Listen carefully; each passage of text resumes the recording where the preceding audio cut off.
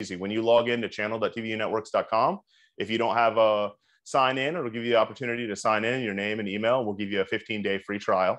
But creating a channel is simple as easy as hitting this in the workbench, naming the channel. So we're going to call this TVU Channel Test.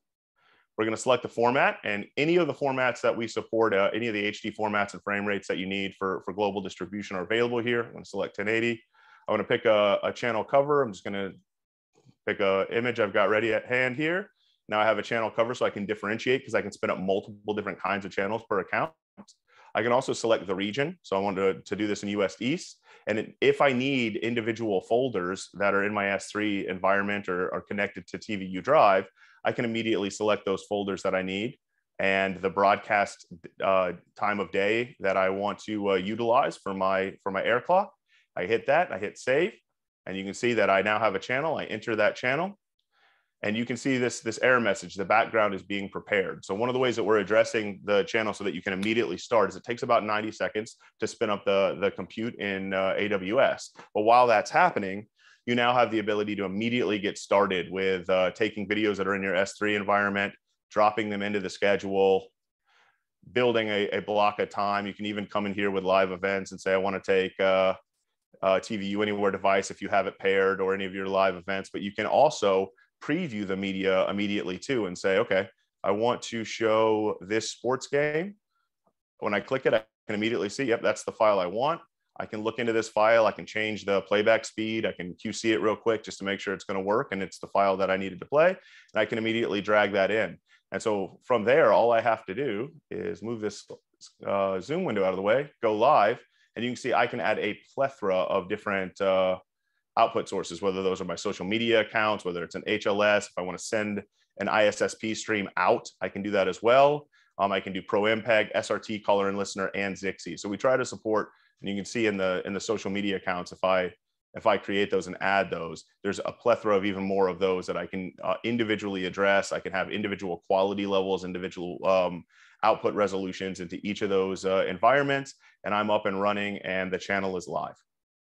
So one of the things I wanted to take a little bit more time to dig in, because it's just that easy to really get on air and have your channel going in a matter of seconds. So once I've got that done, one of the things I'm just going to come out here and do from my workbench, you can see I have this channel up and running, right? That we just created. And I also have a channel that I created a little earlier today that's up and running, and I can hit enter here, and I have this channel in a live event, and that'll draw itself out on screen.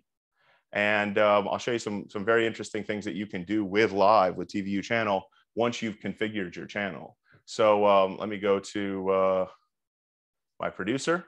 So what I've done here is I've taken TVU Producer, which is our cloud production platform, and I've got my co-host Oriol, who's in the Partyline, which is kind of like a broadcast grade version of Zoom that we can use to bring people into a production, have a conversation with them, and that whole output of this production can be sent directly to an ISSP output into TVU Channel as a live event. So I can schedule that live event, or I can even come into my live sources, and you can see I've got a couple of TVU Anywheres just paired. It's very easy to pair live sources. You just hit any IP source that you want to bring in. Again, almost any IP streaming format is accepted as a live input. And then I can also say I want to pair a TVU Anywhere device.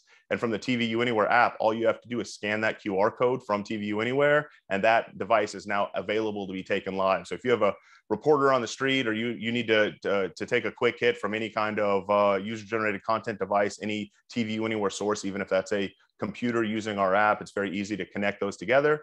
And I literally can just click this. I don't support preview when it comes to the ISP, but I have my iPad sitting here right beside me, and I will take that as a breaking source.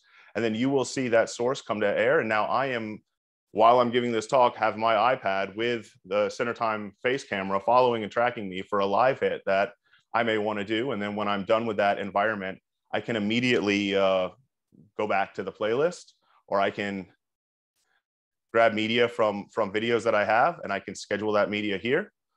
And when that media falls in, I can even take next directly to VOD content that I'm playing. And that is the playout environment.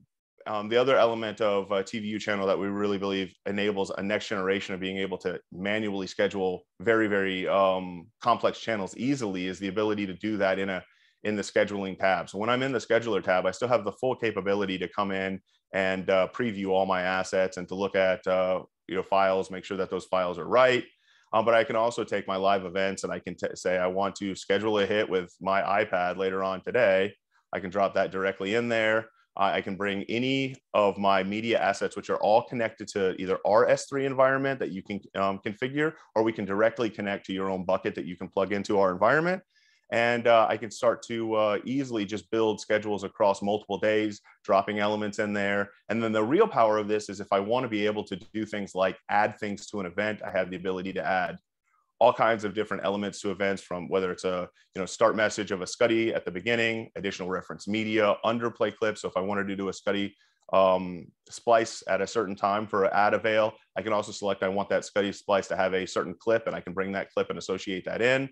I can add those on the fly. I can select that I want to inside of this event that I want to do a secondary record, and then I can even schedule that secondary record for re-air after this one is done. I can add additional information. I can associate various different devices with that are part of these environments, and really easily both delete days that I want to move and change, or duplicate days and create schedule templates.